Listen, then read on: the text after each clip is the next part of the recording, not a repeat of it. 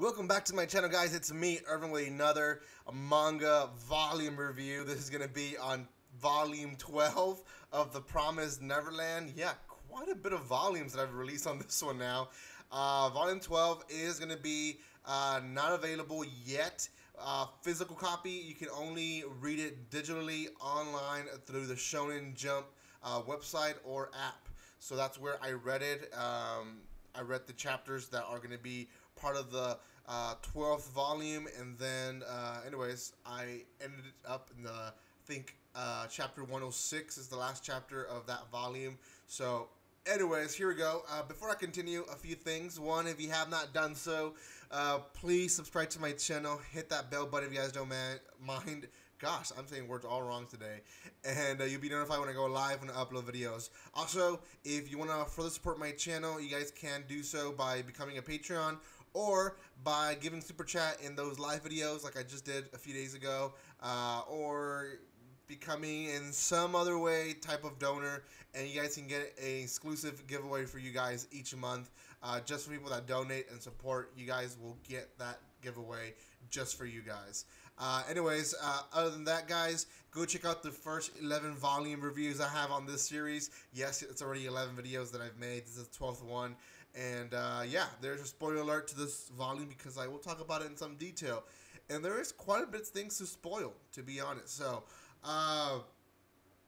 it all starts with them kind of showing their everyday life, how they're living together, how they're still studying, how they're still trying to figure out where the seven walls are, and basically saying, we're going to go here, we're going to go here, we're going to go here to look for the places.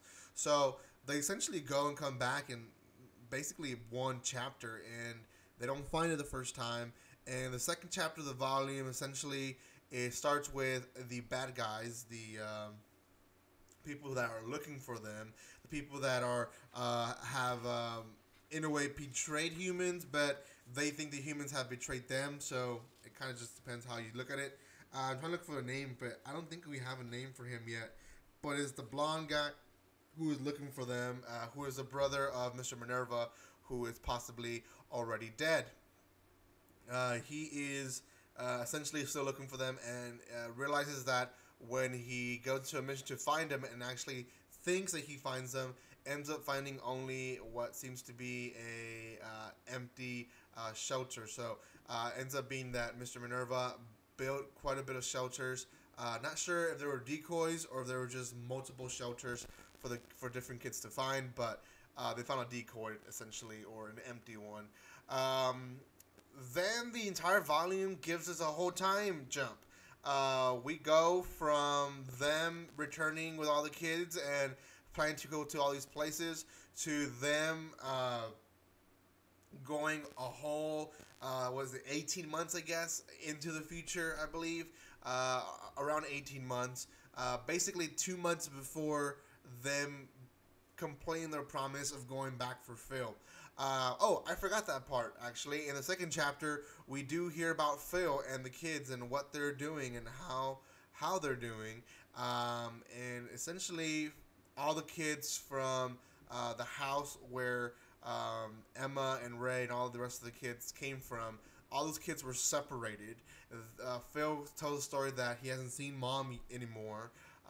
There's a new mom. He goes to his new home, and each month, still one kid is being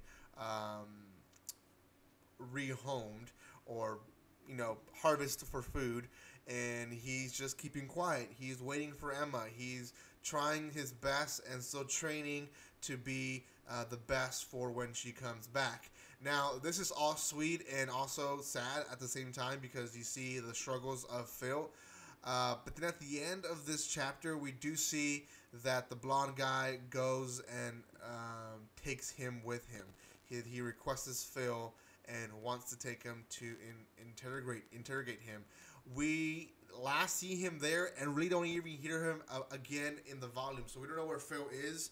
Phil now, I guess, is either abducted or taken away like Norman was. So we don't know where he is. Norman, we haven't heard of him. We actually did not hear of him in this volume either. So we don't know if Norman, what the heck he's doing.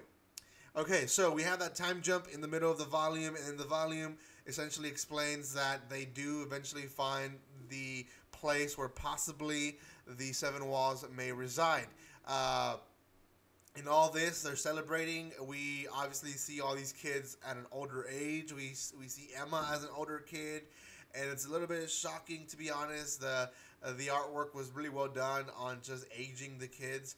Really, the only ones that didn't really look like they aged were the adults, which, Lucas probably would have looked the same if he was 25, 27. I guess it would be the same kind of looking guy. So, anyways, they then plan to go explore it more, and then they are stopped by the blonde guy. The blonde guy has a small team of people that are going into the shelter, so they all start hiding, and basically it just becomes a cat and the mouse or cat and the rat. What's that game called? Anyways, where they're just hiding, trying to figure it out, and they seem to know more than they think. So ends up being that Lucas kills a guy to kind of throw them off on the cameras, and then they're surrounded. Their exit is blocked off, and two of the kids are killed, and they're cornered. They're surrounded by these gunmen.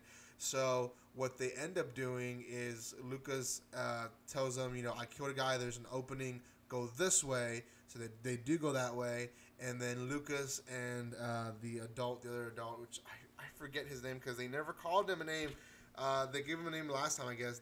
I guess they still call him Geezer. So Geezer and Lucas are left behind, and they're the adults, and they said, we're going to take care of it. Now, the reason they do that is a key point that Emma thought about it before, is that the kids have never killed a human. They've killed demons, but they've never killed a human. So they probably are not ready for that yet. So Lucas and the Geezer say, go, we will take care of this in the way of we're going to kill him. Because if they don't kill him, they're still going to chase him down. They're still going to get killed. So they have to stop them right there and then. So they stay behind, and essentially the volume ends with them saying to each other, this is not a bad place to die.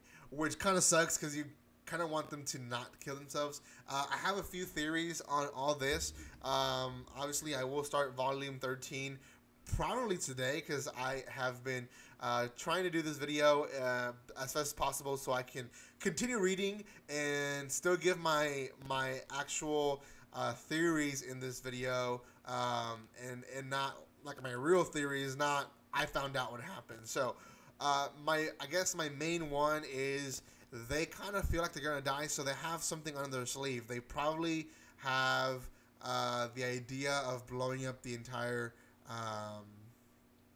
shelter. I know Gilda had that button that apparently would explode the entire shelter.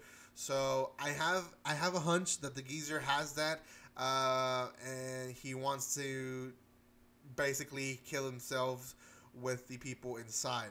Now, I don't know if they're going straight to that or if they're going to maybe try to fight and then realize that they're too weak against these guys, because these guys look to be really well trained at killing. They look like pretty good soldiers. So I feel like they're going to either maybe kill one and then fail, or maybe kill a couple and then fail, and then rely on exploding the entire shelter. Now, I could be wrong, and they might end up killing them, but I don't know.